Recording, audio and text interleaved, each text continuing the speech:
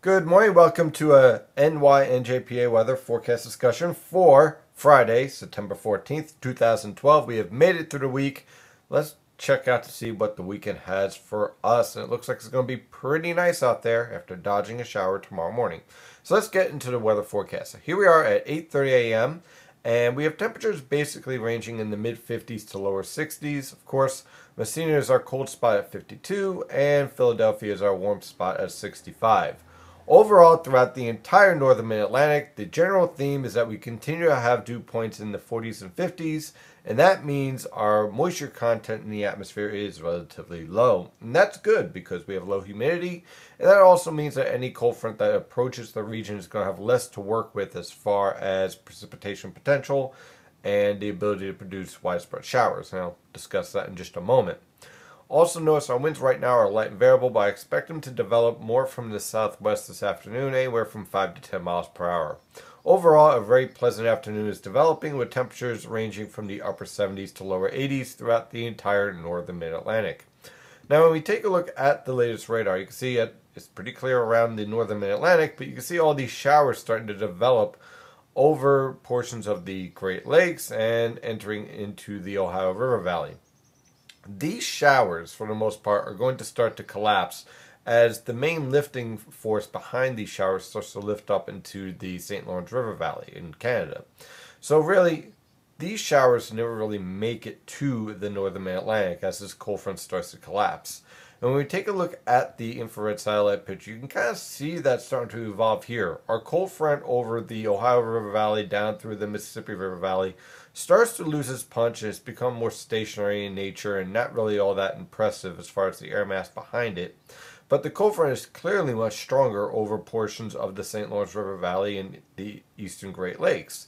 And notice we have another strong disturbance over the central Great Lakes and northern Great Lakes. When we see the water vapor satellite pictures, it becomes even more clear that we clearly have a very impressive trough digging into the Great Lakes, but it's not that impressive. It doesn't dig as far south into the Mississippi River Valley. So that means this cold front really loses punch. And when it moves through the northern mid-Atlantic, we'll get the benefit of a cooler air mass, but not really much in the way of precipitation potential. So yes, there is a threat for an isolated shower early tomorrow morning, but I think most locations will remain dry. And for the most part, we'll see increasing cloud cover and a wind shift from the southwest to the northwest tomorrow morning. That's pretty much about it. Oh, and much cooler temperatures. However, what this water vapor satellite picture does show me is an increase in activity in the subtropical jet stream. And that is going to be very important for our weather forecast as we move on through the next couple of days. We also are seeing strong indications of deeper troughs and more impressive troughs starting to dig into the eastern United States. Now, I warned this was going to happen a couple of weeks ago when we started to see what's called a negative EPO pattern, basically a big trough around the Aleutian Islands in Alaska, starting to establish itself. And when you see that it's starting to establish itself, it works like a domino effect. It leads to a ridge in the west, trough in the east, and this trough becomes more impressive, more established.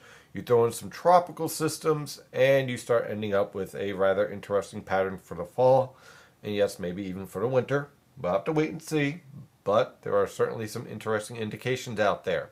So let's take a look at the model guidance. So using the European model guidance from the Penn State EWOL website, an excellent website for all your model needs. Here we are for this evening. You can see that our cold front and upper level trough is starting to approach. It'll move through late tonight to early tomorrow morning. Notice the trough though. Notice all the lifting is focused more towards the St. Lawrence River Valley. And so that really tells me for the most part that we're dealing with a environment where the best dynamics are shifted more to the north, and that means that your precipitation potential is pretty limited. Also notice the moisture content in the atmosphere is rather dry here along the east coast. We do have some showers, but really it's not all that impressive. Your best precipitation potential, should I say, is clearly over the St. Lawrence River Valley and around Quebec. So putting that into perspective, as we move forward in time, our cold front moves through, high pressure takes control. Saturday afternoon on through Sunday is going to be absolutely beautiful with clear skies, light winds, and temperatures in the lower to mid 70s. Low humidity.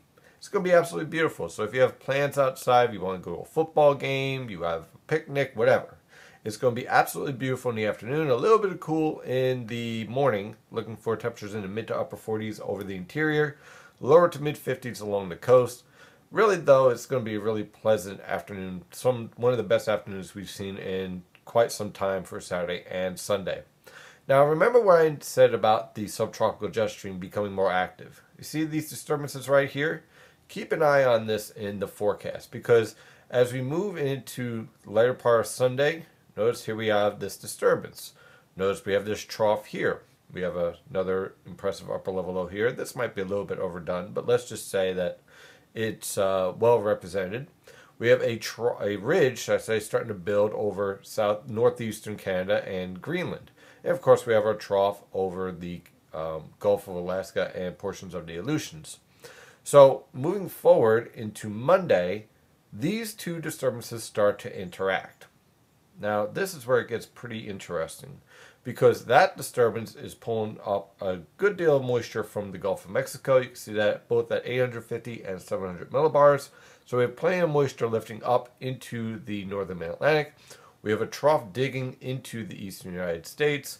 And then as we move into Tuesday, that mid-level disturbance, the subtropical disturbance, should I say, interacts with a trough, shoots up towards the St. Lawrence River Valley and towards the eastern Great Lakes. And that means our storm is going to develop in the Gulf of Mexico and shoot up towards the eastern Great Lakes. And that means rain and plenty of it. This is not an indication of winter pattern or anything of that nature. It just shows that the subtropical jet stream is becoming more active. And as a result, we're starting to see a deeper trough in the eastern United States. All of these little pieces are coming together. And it's going to be interesting to watch to see how that all interacts in the months ahead.